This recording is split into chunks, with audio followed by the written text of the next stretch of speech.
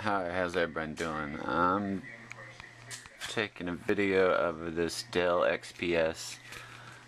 It's got a brand new charger. I'm just showing it works.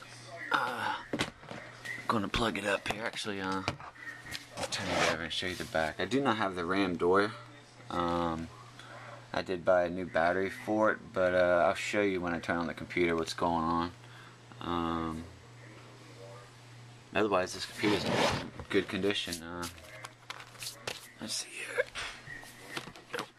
It's saying like the battery won't hold charge, but yeah. Anyways, here we go.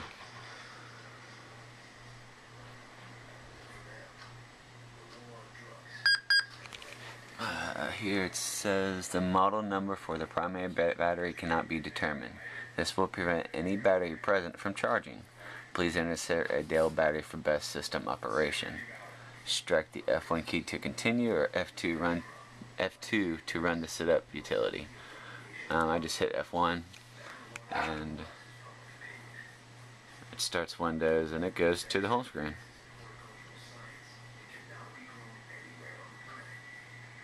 And as you can tell, these lights right here light up, and the mouse pad, the XPS there. You got some lights on the side.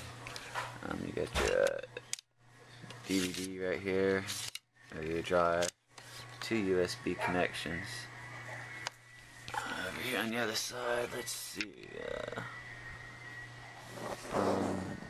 You have a micro SD memory card, headphones, microphone, and a tiny little hookup there for a mini port. Let me see, it's going to the welcome screen, and I believe the screen is 18 inches, it might be 18.3, but it's fairly big, and I do want to show you, you can barely see it, but there are some water spots around the outside here. Just going around the screen showing you know, the flaws in it. I'll continue this video. As you can see, it's configuring. I hadn't started it up in a while, but once it comes back up, I'll show you the gigs, the RAMs, the bits, and everything else. Oh, I might have got done. We'll just make the video a little longer.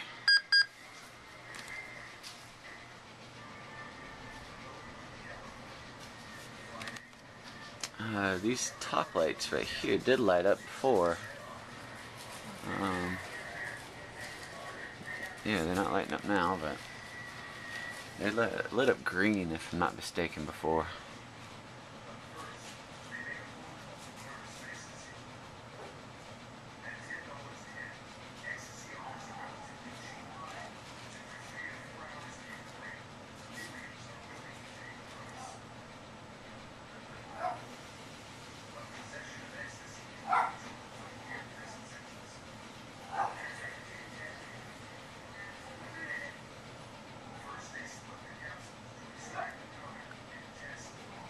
Let's see, we're almost there.